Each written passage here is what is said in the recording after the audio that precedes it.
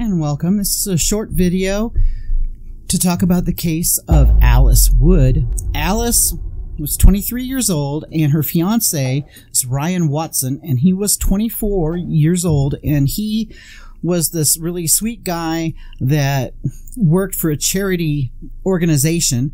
Alice was not so nice.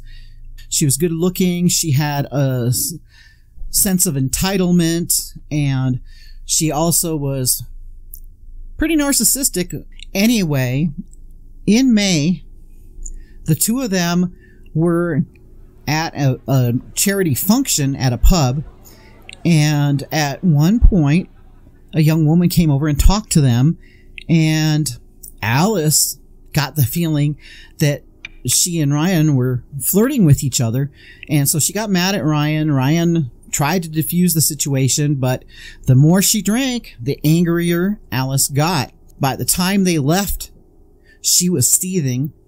She got to the vehicle before he did, and she got in, and she drove at him, and he jumped away. And witnesses say it looked like a game of chicken, because she drove at him a couple times before finally hitting him and dragging him 500 feet.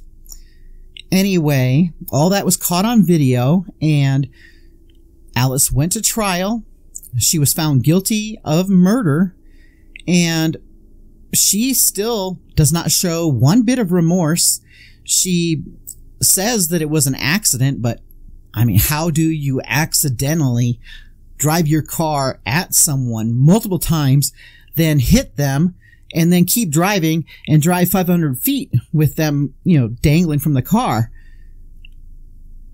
Blows my mind.